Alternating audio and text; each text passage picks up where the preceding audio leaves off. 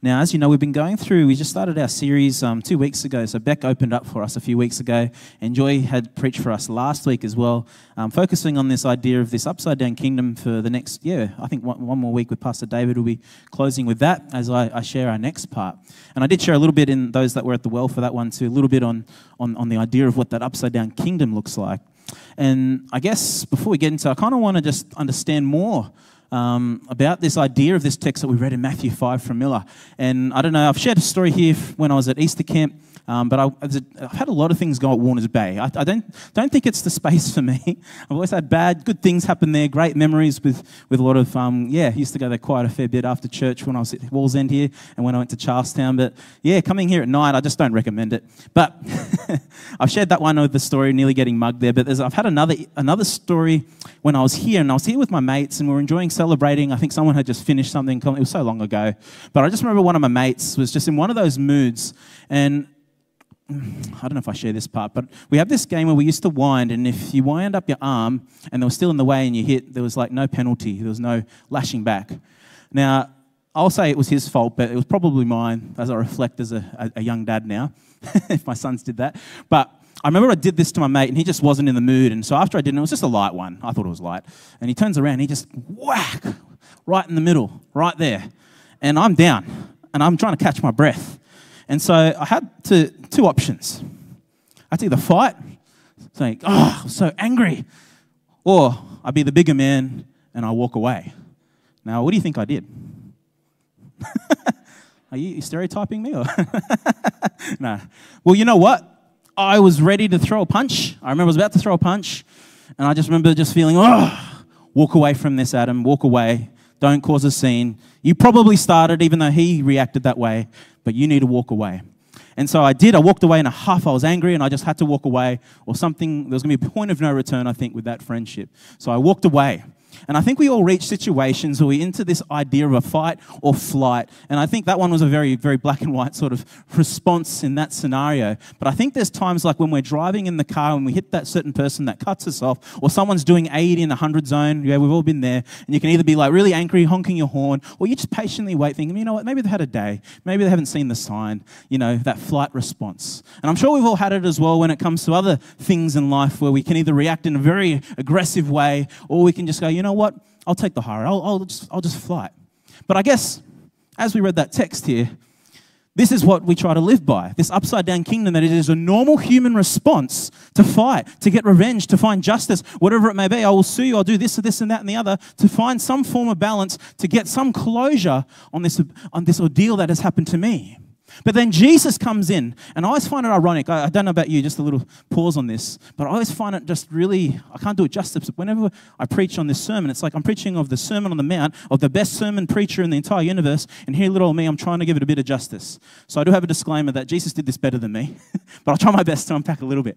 Anyway, unpause. But here Jesus responds with this, say, you have heard it. This is what we did, that, hey, eye for an eye and tooth for a tooth. But I tell you, and we've already read before, but I tell you, do not resist an evil person. And if anyone slaps you on the right cheek, turn to them the other also.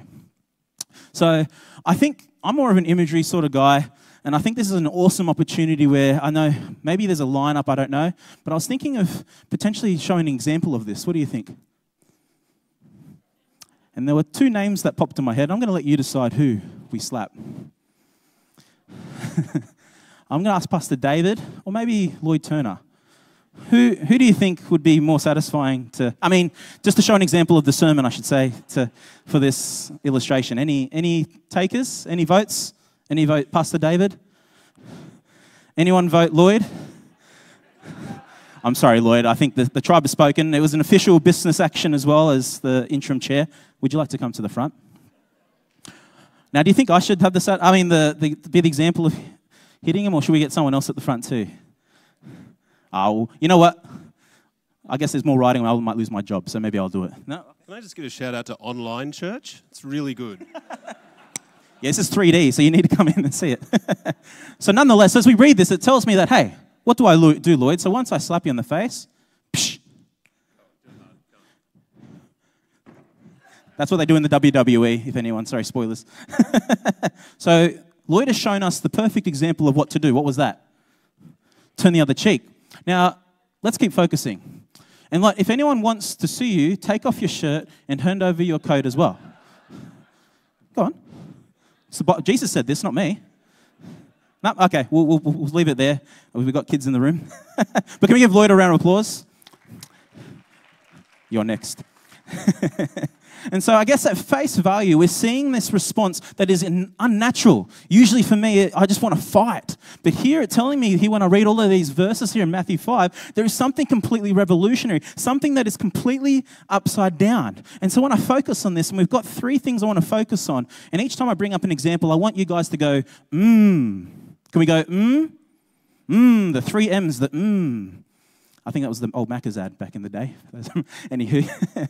But I think when I look at this, the first thing I focus on, and I read this at face value, I automatically think of the word meek. Would you agree?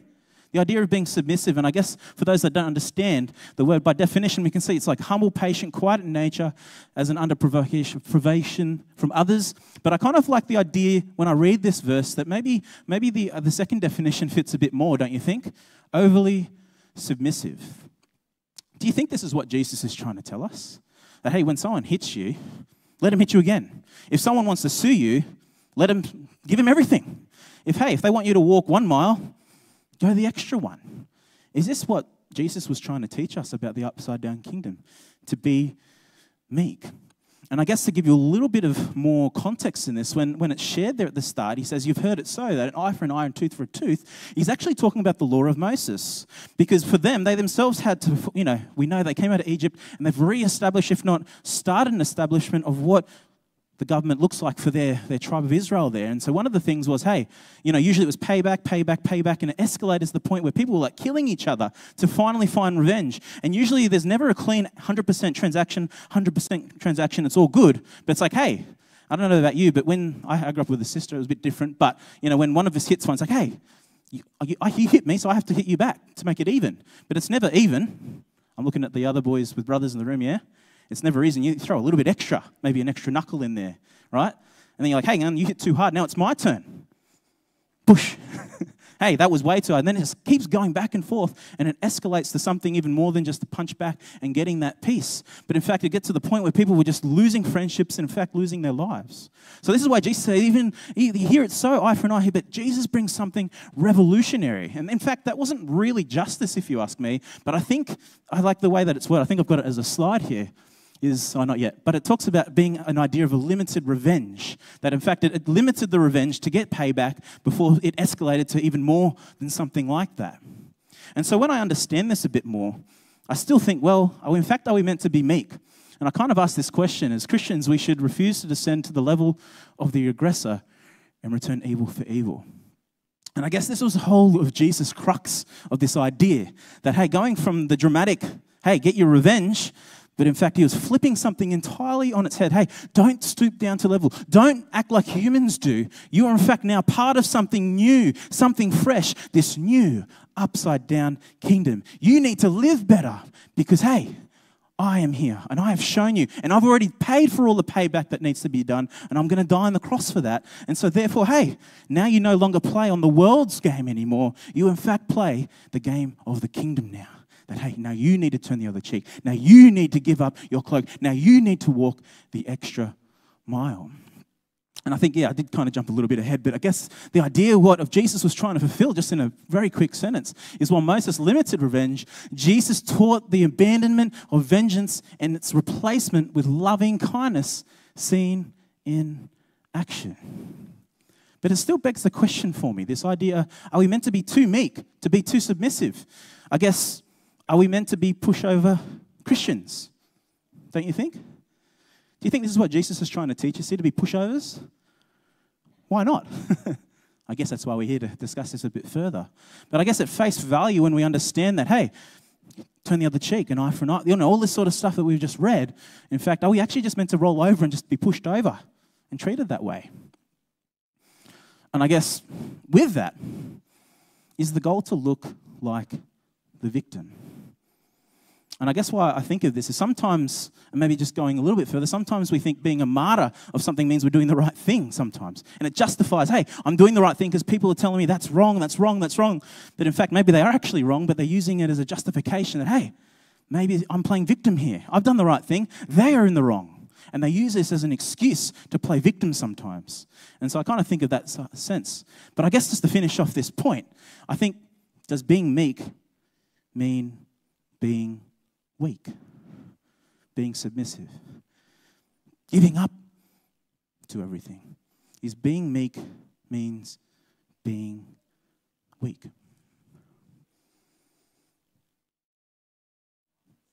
I want you guys to go, again. That's right, we're 2/3 now. Aren't you happy for lunch? But I guess there's another angle we can look at it, looking a bit more at the context. And I guess the understanding that Jesus wasn't just someone that just submitted, but Jesus is incredibly smart. He's the smartest man in the universe, right?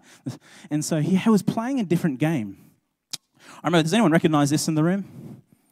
I'm sure some of our basketball guys here. Broadmeadow Stadium. Do they recognize it? No. I think it's Broadmeadow Stadium. I Google anyways. But anyways, I remember back in the day when I was playing at Broadmeadow Stadium, back I don't look like I play now, but back when I was at school, and I joined a team, an after-school team. And we had this coach, and he used to coach teams, players that used to be in rep basketball. And one thing he kept doing, so whenever we played basketball, we'd always get to the point where I think it's very easy that you start playing the other team's game, and all of a sudden they're playing a bit rougher, which means then you play a bit rougher, a few elbows are thrown in, so then you start throwing elbows in, and you yourself, if the game speeds up, you speed up. And so one thing my coach would always constantly tell me is, hey, stop playing their game. You need to play yours. You need to slow down, play your style, play your game, and let them come to you rather than you going to them and trying to cater to the game that they're used to playing. And I think of this as the same thing when it comes to God's kingdom. And so with this idea that, hey, we've got to stop playing at what the world is playing, but play what God wants us to play. And so this is how we kind of unpack it in this sense. So maybe we'll give Lloyd a bit of rest. Maybe Pastor David, would you like to come to the front? You said I damaged a horse last sermon, and I haven't forgot in that, that the horse collapsed at the beginning of the race. I'm just wetting my hand because I heard it hurts more. Like the tea towel. You know, you dip the tea towel before you go. You didn't do Yarra, never mind. That was the secrets of Yarra happening. Ain't that right, teens? Block your ears. It's more for the staff. But here's an interesting point. Jesus was smart. Why he picked this analogy and why he picked this, and he's exaggerating in a sense, but also trying to prove a point. That in fact, when we slap with the right hand, and the Bible text tells us when you slap like that, backhand, yourself, you're showing dominance in that sense of the hand. And all of a sudden he says, turn the other cheek, right? And so I have an option. I can either do it open hand right, which we'll get to in a second, or the back of the hand, which means you're more dominant than the person, is to slap him with your left. But as you can see on the screen, the left hand was used for all those, unclean things, right? Going to the toilet, whatever it may, well, back culturally, and those who have been in third world countries, you know what it's like. I've been there where they say, don't shake their left hand. That was a warning I got when I went to Nepal and a few other countries there when I served. But what he's illustrating here is, hey, turn the other cheek. Because now not only are you, like the position of where David is, where he's being dominated, he's being disgraced, now something has changed.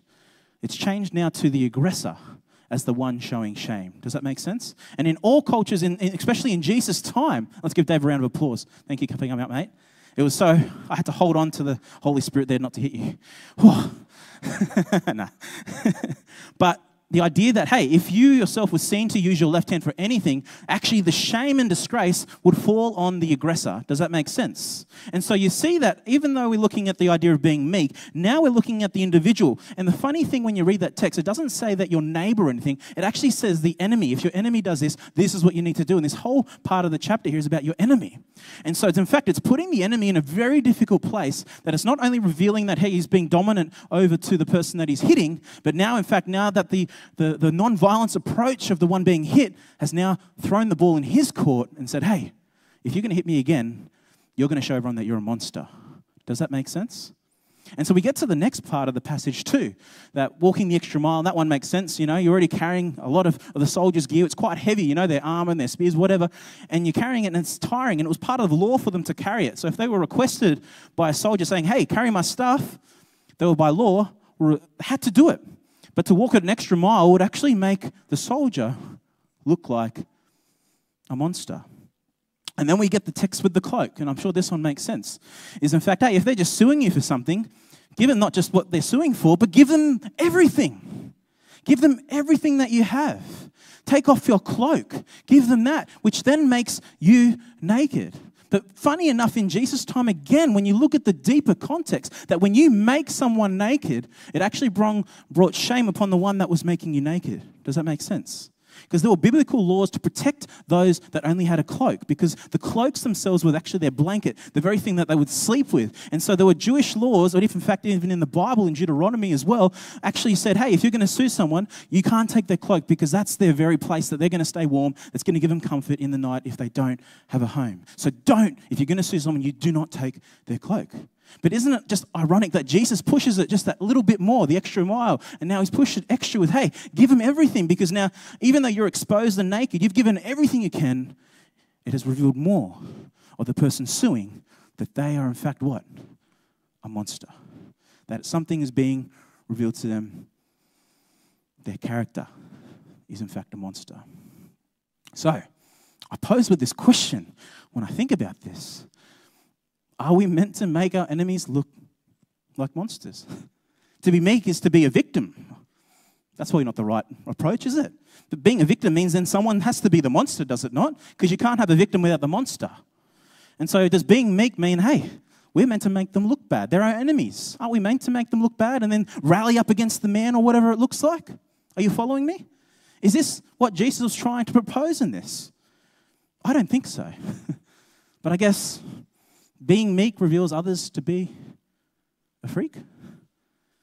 Does being meek reveal others to be a freak? Was this what chapter 5 here was telling us to do? To show that we are weak. To show that they are a freak. Was this truly the intent of this text?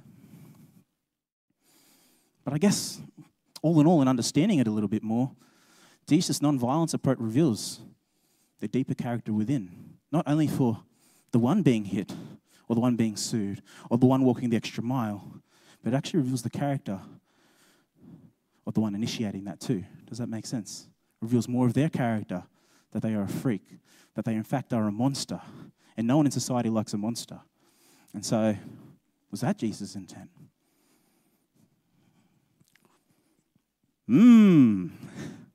That's right, this is the last one. You failed all three. That's okay. But meek, monster, or maybe looking at it further into this lens, maybe, knowing Jesus being a God of love and mercy and justice, maybe there's something more to this text than meets the eye of just being a monster. But in fact, Jesus wanted us to somehow show mercy. And this is the reality in our final point here. Everything comes down to choice. And when you look at this story, rather than the victim saying, I give up and plead, they are doing something that puts the ball back into the court of the aggressor. Would you agree? That, hey, all right, I'm going to turn the other cheek. What are you going to do now? Hey, you've sued me for this. Do you want this too? It's up to you. Hey, I've walked a mile. I'm going to walk another one. Is that all right? And then with the aggressor, the initiator now has to make a choice on all three of those situations. And in fact, as we saw, we thought maybe they're trying to reveal that they're a monster. Yeah. All right, I'm going to slap you again with my dirty hand. But in fact, it shows I'm more of a monster. Hey, I'm going to make you walk that extra mile because it's above the law. You know what? Stuff it. Walk another one. Or hey, I want everything that you got, even the cloak that you keep warm at night, and you're going to die now. But in fact, this is what Jesus, I truly think, meant when he talked about this parable. Now, Dave, come back up again. Now, we shared half of the story. So we firstly, remember, backhand is dominant. Boom, right hand. I can't use the left hand because what, it makes me a monster, right, or a freak. And so I don't want to do that. Well, the second choice is what? To use your open hand. To slap again this, I'm not going to hit you, for the record, but off the record. But using your open hand, actually in the Bible times, meant that you were their equal. So if I hit you with my open hand or fist, that showed that I saw you as an equal worth fighting. Does that make sense? Backhand meant dominance, which means I'm the higher power, or my left hand also showed dominance, but being a monster. But turning the other cheek, when we look at it, is with an open hand actually, ironically enough, means to show that someone is in fact your equal. Does that make sense? Thanks, Dave, again. Sit down, mate. But then, what about the mile? Well, the soldier himself, if you walk 1 mile, which was law, but if you walked an extra one, guess what? The soldier would get in a lot of trouble if you were to walk 2 miles, and they found he'd get in a lot of trouble for doing that by Roman law, who was the authority at the time in Jesus' time there. And so they, in fact, had to go, hang on a minute, do I force my power to walk him an extra one? He's offered it to me, and now the ball's in my court. I have to make a choice to either, hey, make him walk an extra one, but then I'm going to get in trouble, or, in fact, what? Show him mercy. Yep, one's enough. Have mercy. And I think this one's an obvious one too, as we know, as we kind of unpacked it in the monster part. But the nakedness would be an embarrassment, in fact, to the viewer. That, hey, even though he's naked, the one that's making him naked actually gets embarrassed by it. And so, in fact, the soldier actually has a choice in this. So it's actually not so much about the meek, I don't believe. I think it does in an extent to how we deal with things in a violent situation, to how to make it non-violent, but not submissive either. But in fact, it shows us on how deep Jesus was thinking, with exaggeration as well. We don't take it all literally, but the exaggeration and unpacking it further, that in fact Jesus has placed the ball back into the court of the aggressor or the initiator, that they now have an opportunity to either continue living in sin and being a monster, or now their hearts are now opening to one of the characteristics of Jesus, which is mercy. And in fact, now they have an opportunity to show mercy by not slapping them, but showing that they're equal, or not taking all their clothes and letting them keep some of it, or in fact, not only making them walk 2 miles, but 1. Now the decision of opening up their heart has now become towards the initiator. They now have a choice. And it's crazy to think about. You think, evangelism is very black and white. But no, Jesus goes further and deeper in understanding that, hey, there are going to be scenarios where you're going to be persecuted, that you're going to suffer. And he says there'll be times where you need to fight or flight. But in these scenarios here, there is a non-violent way to approach these things that, hey, it doesn't make that you are the victim, but in fact it allows the aggressor to not only see grace, but to choose grace. Are you with me? To show mercy by not slapping them again, but showing them that they're an equal. By not taking all their clothes and by not making them walk 2 miles. Now the ball is in the court of the aggressor. Now they have a heart that can potentially be open for Jesus to do something. Don't you see? And I don't know about you, but that's one of the best evangelisms that I've seen work in my ministry and other people's ministry too, is just showing grace and love. And the only thing people can respond with is ignoring it, or thinking, seeing, going, wow, they are living like Jesus taught. They are living like Jesus lived. And in fact, that is the response of Jesus through these non-violent approaches. The initiator has the choice to either be a monster or open his heart to mercy.